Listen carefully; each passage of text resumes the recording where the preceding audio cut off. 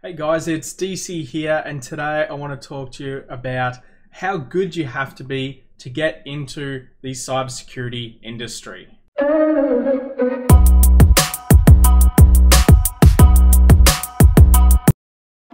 Alrighty, so I'm trying something new today, and I've got this extra screen here with some notes so I can sort of go through it with you guys to explain how hard it is to get into cybersecurity and what you need to be good at, or what areas you need to focus on to get into cybersecurity. So when getting into a cybersecurity position, you need to look at a few things. The first one of those is networking. Now I'm breaking this down into two different areas. One is the knowledge level, so the level of information that you need to have on hand in your brain, as well as the actual hands-on skills. So the knowledge level is probably mid-range. I'd say around a 5, and I would consider 5 something that someone who has a CCNA or has done a CompTIA Security Plus, Network Plus, sorry. Either one of those certs, you're around level 5. You know all of the information, but you don't have too much actual experience using it. So your hands-on skill level is pretty low. It's around a 3. Now, I'm not saying that you don't need to know networking to get into cybersecurity. You definitely need to know networking, but it's probably the most important part of cybersecurity, to be completely honest. But you don't actually need to use it that much on the job. You just need to have the knowledge there to know that you're capable of doing the jobs that are required of you. And it depends what sort of role you're getting into like a SOC, or if you're going into pen testing, or maybe something completely different, maybe going into bug bounties. It depends on, again, then what sort of bounties you're going to want to do as to what sort of knowledge you need to have in. So I'd say hands-on skill level, like smashing down commands in the CLI, or actually going through, and when someone asks you a question, you go, oh, actually, I have read about this before, and I'd say it's this or whatever it is.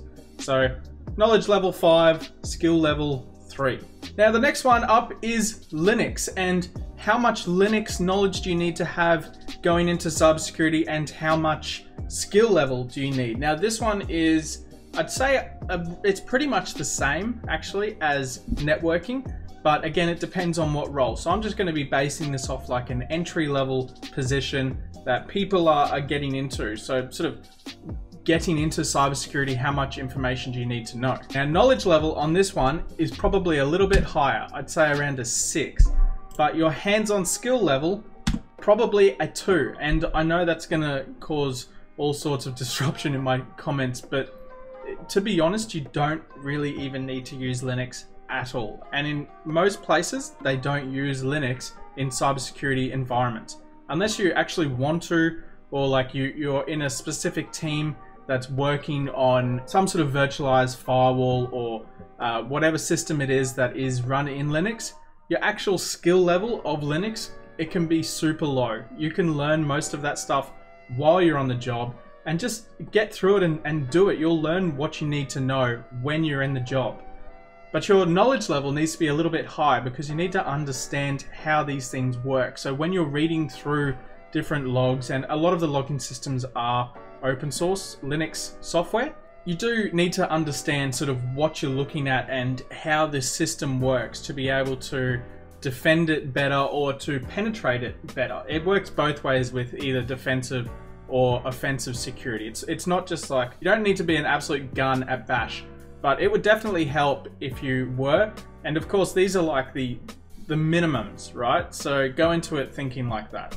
Number 3 on the list is people skills, and this is something that I think gets missed out on a lot. And people skills are very important to have. When you go into meetings, you want to be able to present yourself properly. You want to be able to articulate what you want to say so that the point gets across quickly and efficiently.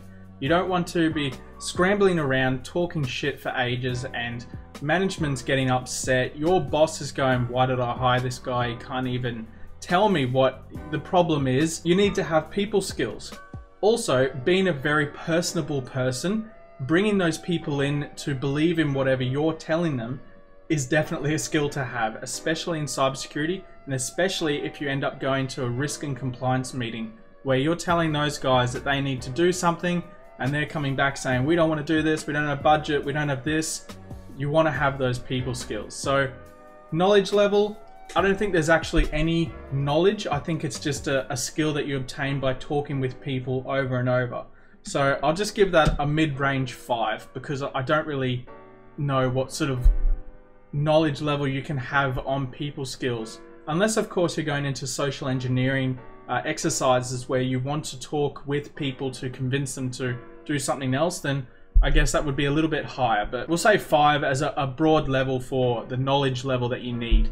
The hands-on skill level is definitely high up there on a 7.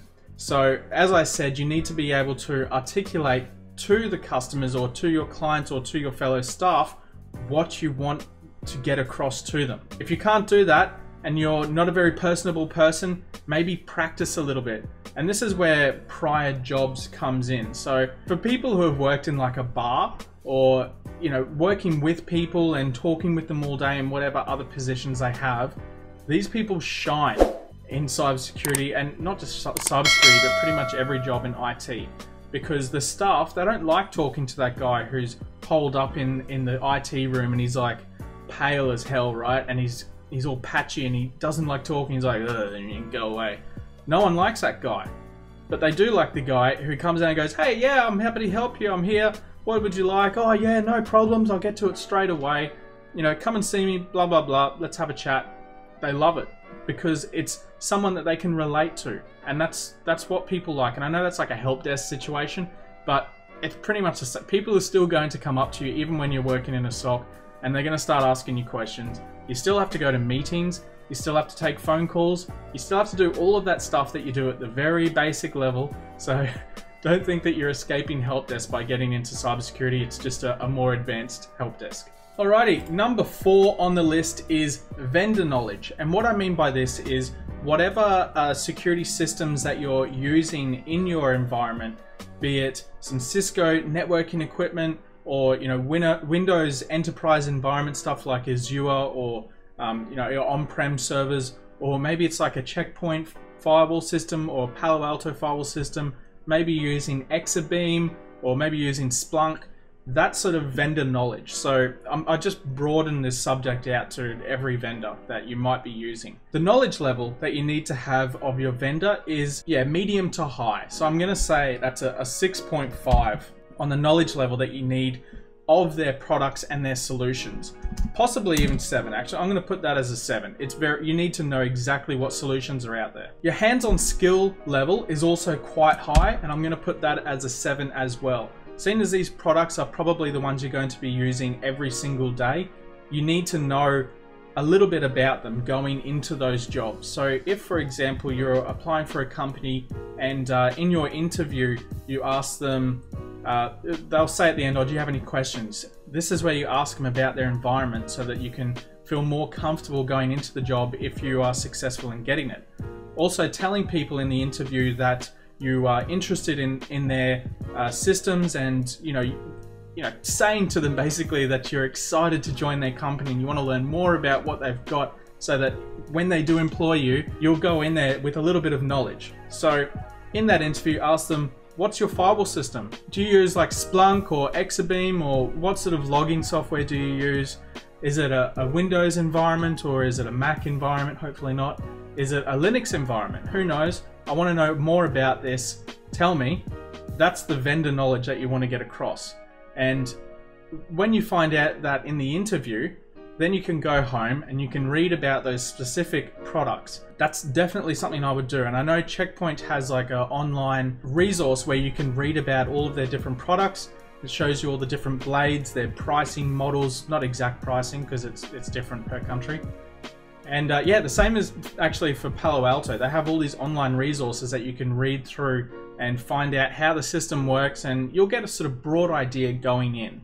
So it's pretty good to know about that sort of stuff, and hopefully you have some sort of like Cisco knowledge already, or at least networking knowledge, your Linux knowledge, like I said before, and your people skills to sort of bring it all together. So yeah, that's basically what you need to get into cybersecurity. That's how good you need to be at each of those different areas. And as you can see, it's not really like security focused stuff, right? You can be an absolute gun at networking, or you can be really good at Linux, and it depends on what sort of area you're going into. Maybe you're going into networking in a SOC team, or maybe you're going into your Linux sysadministration in a SOC team, or just on its own.